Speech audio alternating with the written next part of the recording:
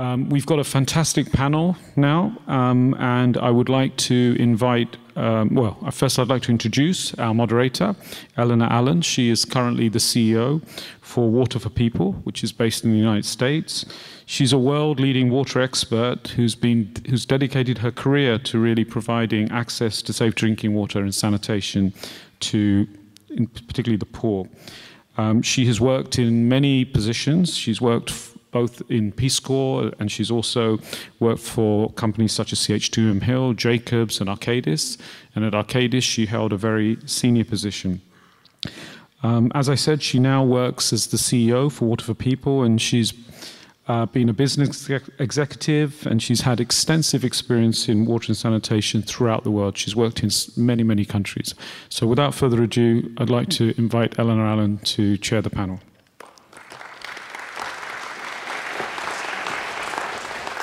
Thank you, Kala. So I think, oh yes, I'm mic'd. So I'm going to introduce this incredible panel one by one, if you can join me when I introduce you.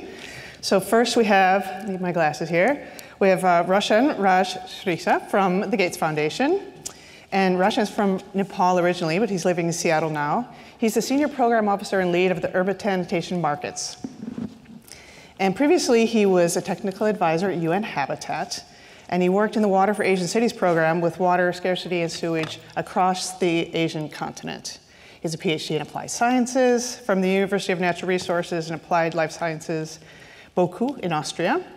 And he favors the holistic approach to sanitation and foresees that non-sewage sanitation septic management will speed up sanitation in Asia and Pacific region and Africa as well, as we've been talking about earlier today. So Rafaela Matos is from Portugal, and she is a principal researcher in hydraulics in the environmental department at the National Laboratory for Civil Engineering.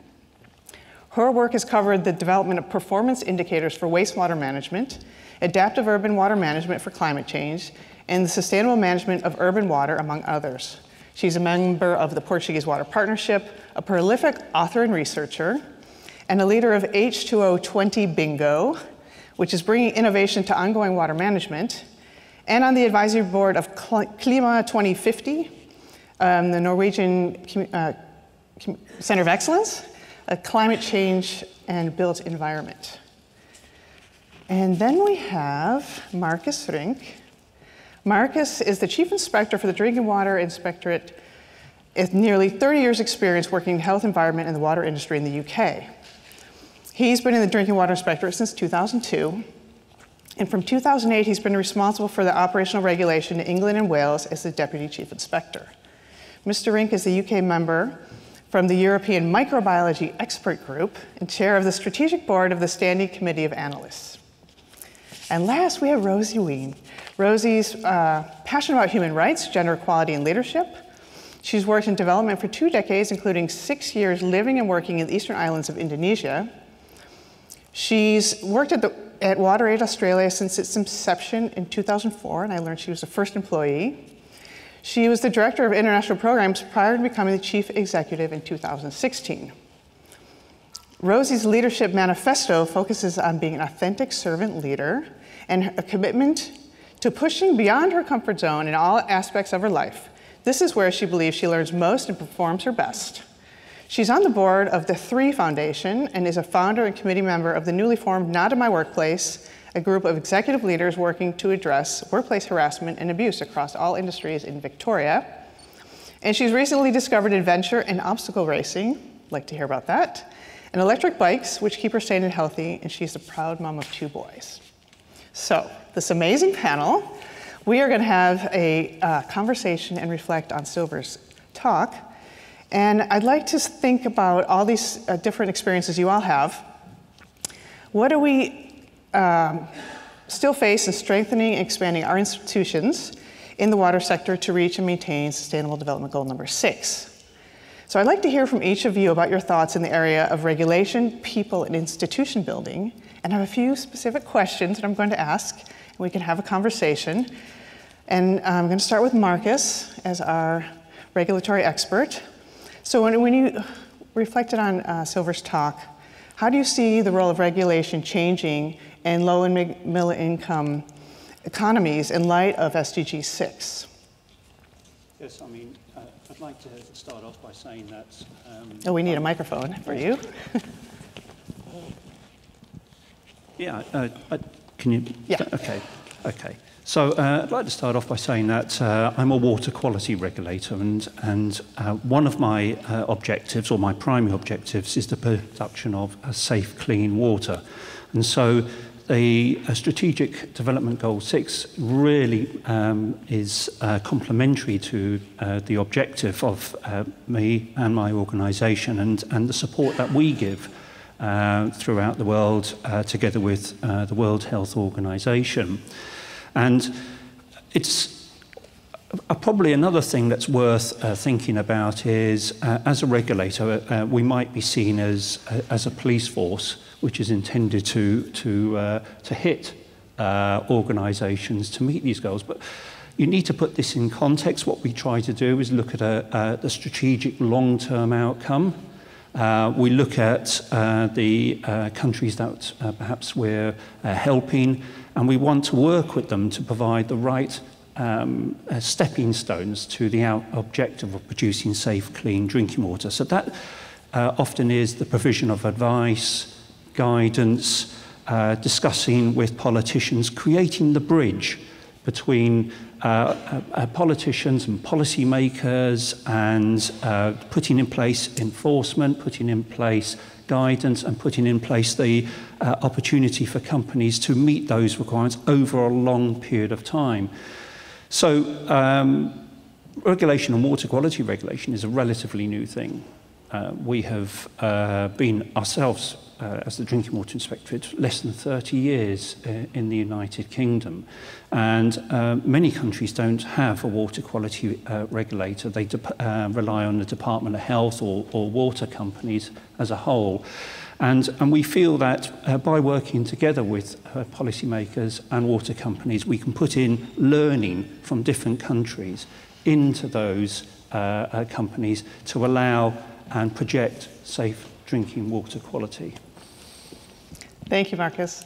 I think we know in some countries where we work, and there might be regulations actually written but not necessarily enforced, and this is also an area of growing, but still very challenging.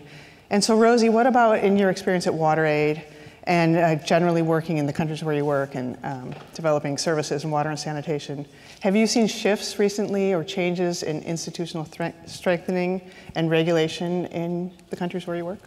Yeah, thanks, Eleanor, and thanks again, Silva, for that really inspiring speech and presentation. And I think, Eleanor, regulation is a really key part of sector strengthening, but to date, I think it's been neglected. So we are seeing some shifts towards more of an emphasis on regulation and its importance.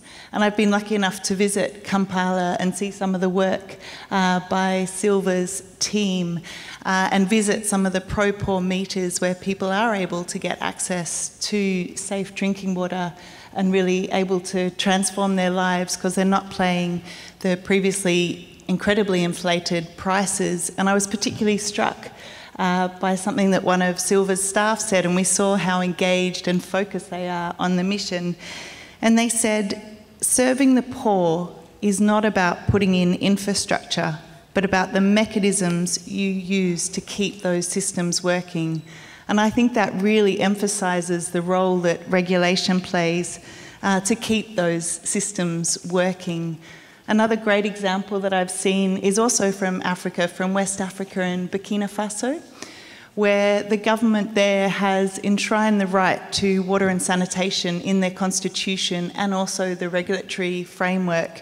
And this is a really important shift that we're seeing, where the right to water and sanitation is informing regulatory frameworks. In Burkina Faso, I think it's particularly pleasing because there's the emphasis not just on water, but also on sanitation.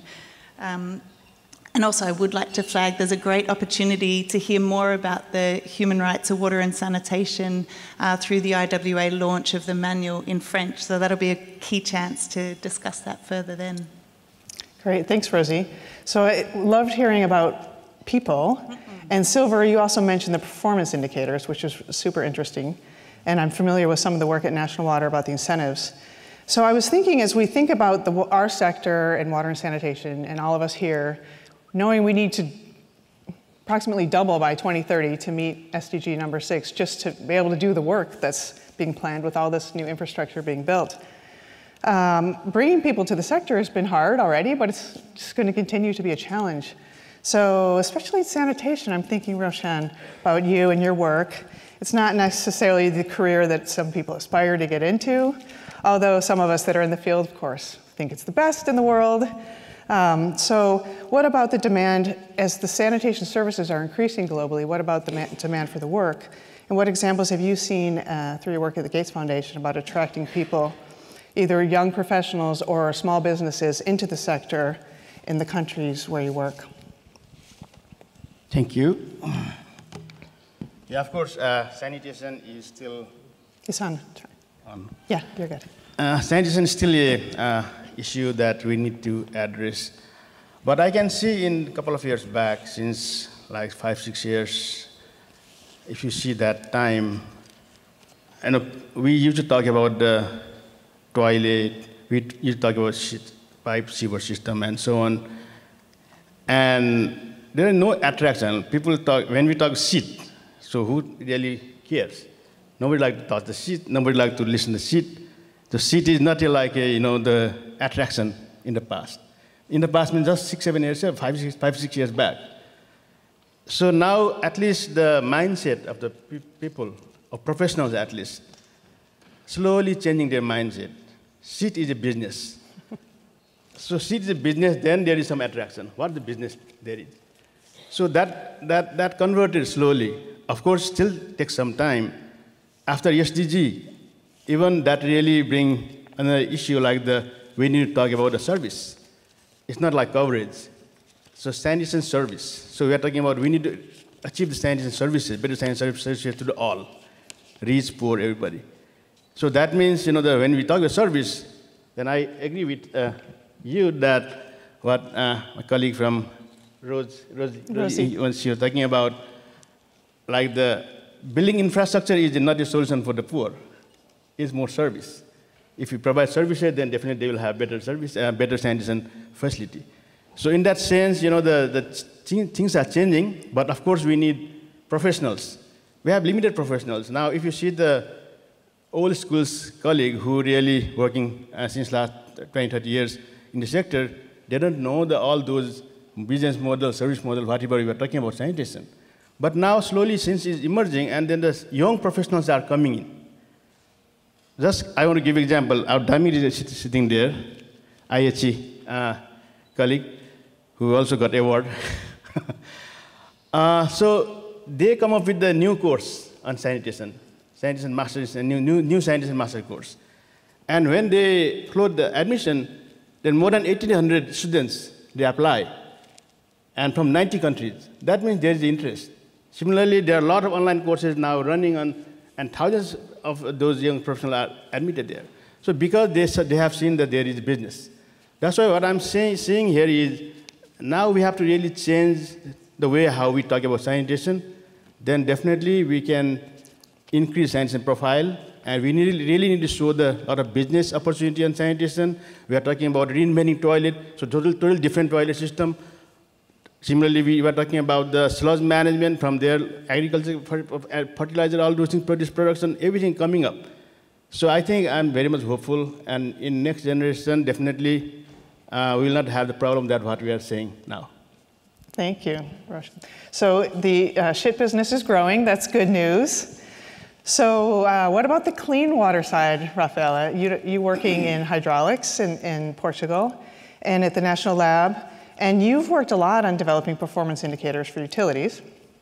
And what have you learned about performance indicators with respect to the management, particularly in low and middle income countries? And what about growing talent in the sector in these countries? Thank you, Eleanor. Hello, everybody. When I look back really for the work that we've done for IWA PI system, 20 years are already passed. And I think the main added value of this IWA work started by Elena Alegre Rommel Neck as well, and then followed by myself with a great team, was really to have a mainframe for performance assessment that shift from just a technological and infrastructure point of view for a more global approach, dealing with people, with staff, with institutional aspects. And this global framework did not exist before, so this was really the starting point. And the idea, the objective was to set this global framework, complemented by a set of PIs, a huge number of PIs, that were able to see like a menu, to show up like a menu, to be customized by others in several points of the world. And the objective of this approach was, on one side, to have a framework to improve the behavior within an utility or an institution, a regulatory body, to compare, allow for comparison among several institutions, and also to, from people starting from the scratch, to have a kind of a roadmap. So this is how I see the starting point since 20 years. After the manuals were published, a lot of initiatives pop up all over the world. And I think with a lot of success stories. I probably don't know every success story, but if I may refer some that I know, I would point it out the India case, where we had this couple, Mir and Danish Mehta, with the PASS Performance Assessment System Initiative in Gujarat and in Maharashtra, that for sure impacted a lot of people. And this was dealing with water supply and sanitation, the full value chain. We have also initiatives in Malaysia. In China, China is no more a middle-income country, I think it's upper middle. But in China, in Beijing Water, we had also interesting initiatives on PI for water supply and wastewater. We have also some interesting experience with regulators, for instance, in Albania and Kosovo in Europe, in Mozambique, my home country, also from the side of the regulator, and in South America with ADERASA in Buenos Aires. And the EWI PIs were also the basis, the foundation for the World Bank IBNet, that of course impacted all over the world. So there were a lot of initiatives around in these last years. The manuals were translated in several languages. For instance, the water supply in French, in Spanish, in Japanese, in Iranian, and more recently in Chinese. So this was really something that EWI did very well to spread around the information. And the wastewater manual was also at a recent Chinese version. So these reports, translated in several languages, all these initiatives that pop up with their reports were for sure a great inspiration for a lot of people and also a lot of students and young professionals. Just to a final note, if I may say, the PI approach is still very alive and it is increasing. We see applications in water treatment and wastewater treatment plants. We see application in strategic asset management. We see application in decentralized sanitation. We see also that the ISO standards are now dealing with this matter. That is also a very good point to spread up the information. And I see also that in this IWA Congress, we have a lot of sessions dealing with benchmarking of utilities, with PIs comparing utilities and cities and benchmarking. So I think it's well alive and we'll have good years ahead. Excellent, thank you, Rafaela. So Silver, I have a question for you on people, now that we're on the people topic.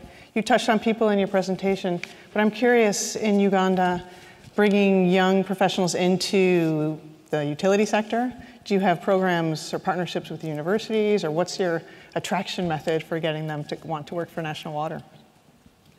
Okay, we have young water professionals. I saw the young man, he's here taking photos there. He's actually the president of the Young Water Professionals. And these guys are very serious. They are planting trees. They are teaching people sanitation issues. They have introduced the school water and sanitation clubs in schools, and with the whole objective of teaching young people to understand matters of environmental protection, matters of how to use water, and also matters of hygiene promotion.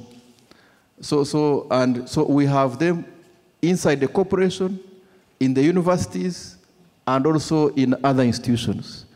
So for us, that's a very, very good mechanism of succession planning, that you have a young generation that is appreciating all these issues, so that when some of us grow old, they can easily take over. They're getting ready to take over, yes. So,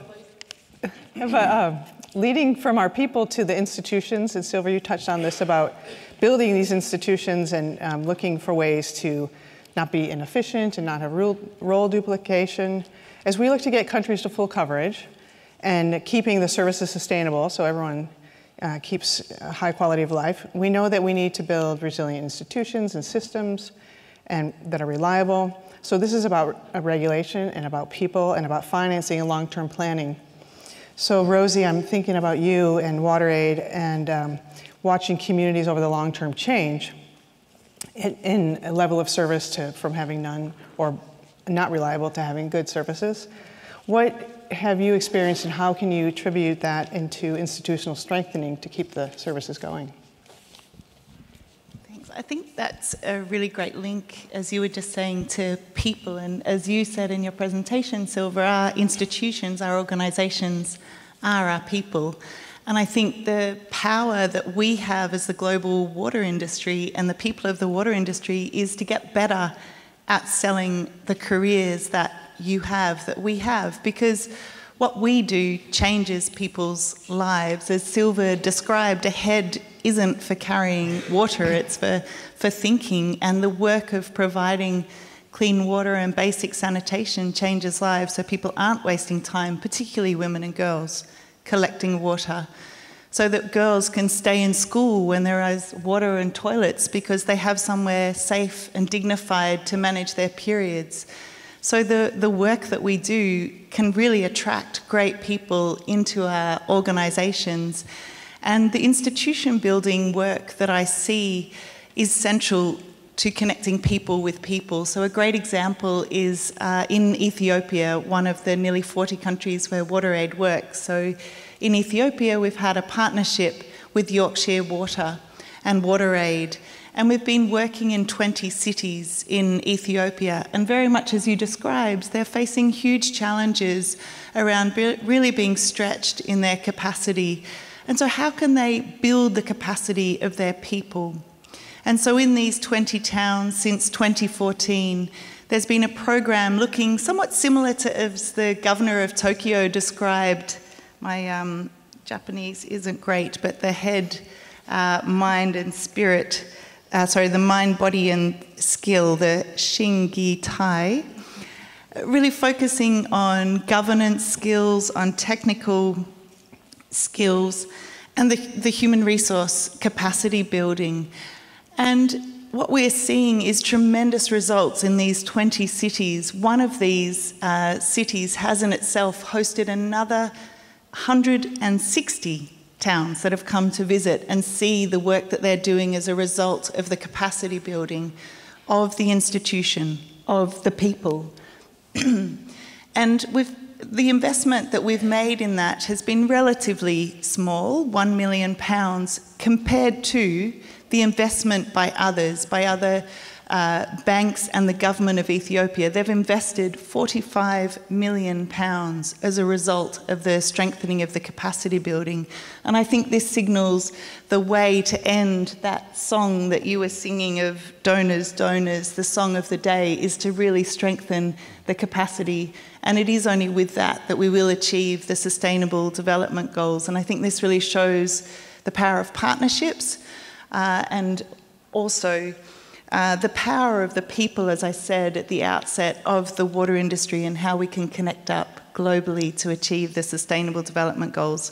We've only got 4,488 days left, so we really do need to have a sense of urgency. Thank you for that pressure for the time. The clock keeps ticking. So one thing we haven't touched on yet, but I'd like to hear from the panelists about institution building related to extreme weather and climate change. There's things happening at home in the US right now that are unprecedented. So I know, Rafael, one of your areas of expertise is climate change adaptation. And what about utilities in this area and global management and taking this into account within water resources management and part of their institutional strengthening? What have you seen in your experience? Yeah, thank you again, Eleanor. As you referred, I'm working now more in Europe on cities and climate adaptation against resilience against hydroclimate risks. But what I can say, what I see around the world is that first there is a huge awareness growing on the topic, and this is very positive. And everybody is also feeling that there's a huge need for action. So the sense of urgency is also now much more clear. There is also a very positive growing of exchange of experiences. So this is good, because this can be a shortcut to the point. On the other hand, there are also huge funds and investments for climate change adaptation, where the water and the sanitation can benefit from, namely to achieve SDG 6, but also SDG 13 climate change. So these are all good news. Just to give an example, in my home, the country where I was born, in Mozambique, the master drainage plan, the Metropolitan Master Drainage Plan for Maputo, was developed under the climate adaptation plan of World Bank. So there are a lot of possibilities by now. Two main messages, in my understanding, that are really important for low and middle income countries. First, the reality of the peri-urban cities, the slums. They are growing and growing more than the cities themselves. They have 80–90% of the population of the city. And when there are extreme events, like floods, these people cannot escape. So they are really squeezed in place. And more than this, when there is flooding, the flooding lixiviates the sludge from the latrines. So there are huge problems of health, of quality in the place. So you can spread cholera. So I do believe that a big priority is to take care of the peri-urban areas. That is a reality that we don't have so much in other countries. Also, in these areas, the role of education, capacity building, institutional strengthening that we have referred so much here, governance overall, it's even more needed than in others, because in upper middle countries you have a vertical structure where from government to the citizen. But in these places, the government cannot reach to the people. So more and more the local arena is needed. So the playing role of education and capacity building is extremely, extremely important. When you invest in infrastructure, if you do not invest at the same time on capacity building and education, there will be no return of this investment. So this is, in my point of view, a key message. Just a piece of information, if I am made to conclude. For those that don't know, we are now creating in Lisbon, where I live, the LIS Water. LIS Water is an international center of excellence that got already some funds from the European Commission. And the center is for public policies and regulation on water and water resources, related water resources. And the aim of LIS Water is exactly to tackle this huge challenge. How do you internalize, how do you transfer knowledge, innovation, and research to capacity building, to strategic advising, to entrepreneurship, and to society engagement? The logo of LIS Water is a butterfly or is a flower. You see what you want. And the significance is really this, from the core to the petals, from inside to the flies of these aspects where you have to transfer. I do hope that you heard in the near future about LIS Water, and we'll have a homepage, and I do hope this will contribute to fill this gap that is so important to achieve the strategic goals and everything. Thank you. Raffaele, you mentioned something that I'd like Marcus to build on a bit, which is the urban slums, the low-income areas. Lots of people moving in, and we're not quite there with water quality. So I'm curious about how we, it's a big challenge in my work too, is delivering water quality is just a challenge globally. And are there innovations, Marcus, or things that you know about that are more accessible for low and middle income countries for water quality testing and training for institutions that can help provide that high level of water quality? Yes, from a water quality point of view, I'm a great believer in big data and understanding where the challenges are.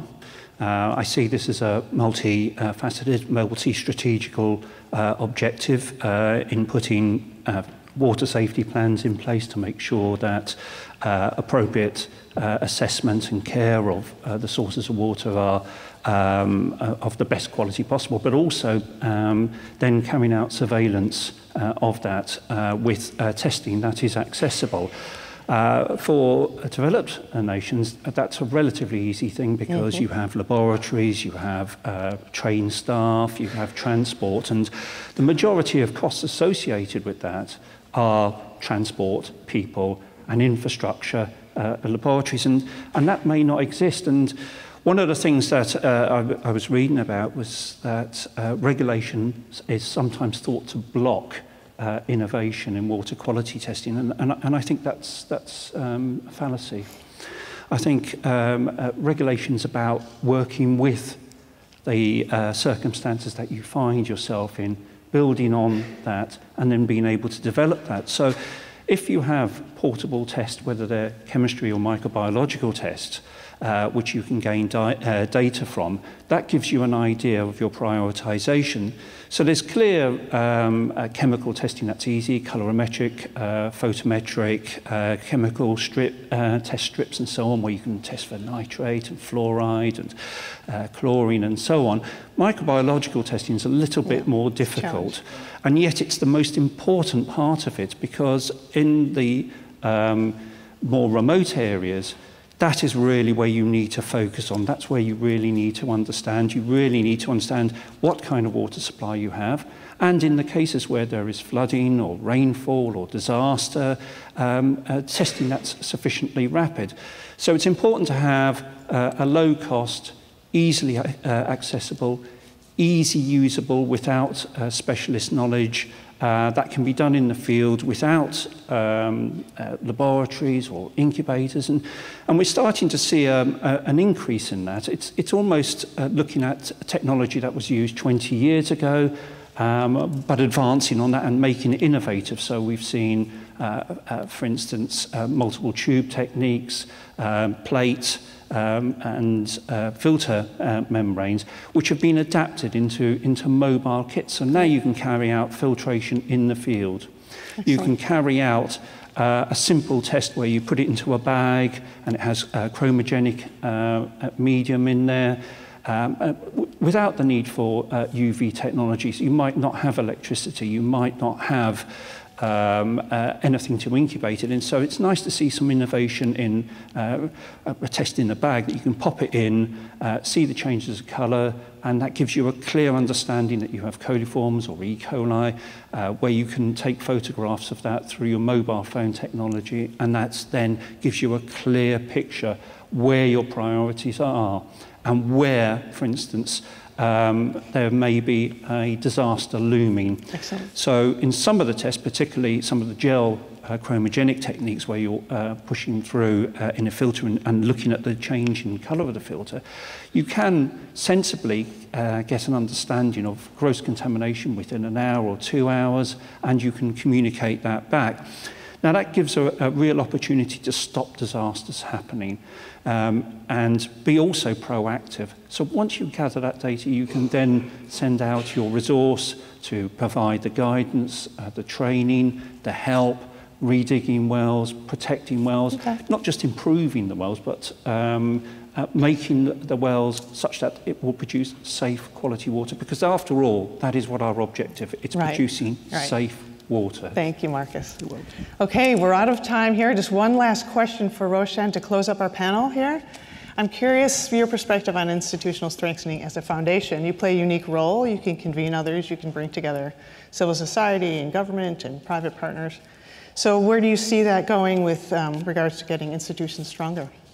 Our role is to play the facilitation role. For example, main thing is there are a lot of best practices are available, and people like Dr. Silva and many other colleagues who are really champion, we need to really bring it up there. And we are actually helping to, working with a couple of the institutions who are really mobilizing a lot of institutions like the SOHSA from the Africa. Similarly, several countries in South Asia, for example, directly working with the government and bringing the issues there. And then the main thing is how to really learn each other and how to establish a lot of training programs so that the best practices can be transferred to other cities. For example, Kampala can be one of the basic examples that Dr. Silva is saying, so that practice needs to be transferred to others. And then the institutional setup and regulation cannot be really happen easily. We need to really show the people how things going. And for that purpose, we are working with the development partners, development bank, and government, city authorities to work together, and we are playing kind of facilitator role to bring these issues on the ground. Excellent, thank you. I'd like to thank all my panelists and keynote speaker, and please join me in giving a round of applause to this excellent panel.